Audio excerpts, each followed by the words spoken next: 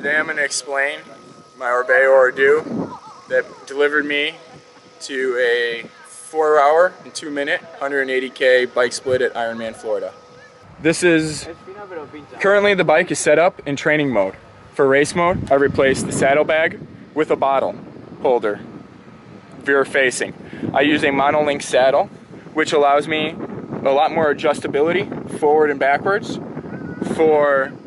to get my position perfect. As you can see, I run a very slack position, so I use the monolink saddle all the way in the back position so I could get an effective C-tube angle near 76, 77.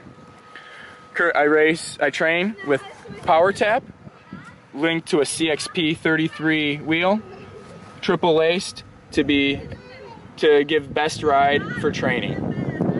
Full vision components, Metron crank, very stiff to deliver all the power I put to the pedals, to the back wheel, to the ground. Currently, I have FSA K-Force water bottle holder. On race day, I have Torhan's VR bottle, which helps reduce the drag about 4 watts. On the front, I train with Caesarium front wheel. On race day, I use the CXR 80.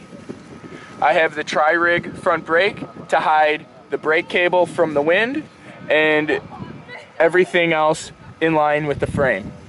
Vision front handlebars with a Torhan's 30 bottle, which helps me reduce drag and keep hydrated all day long.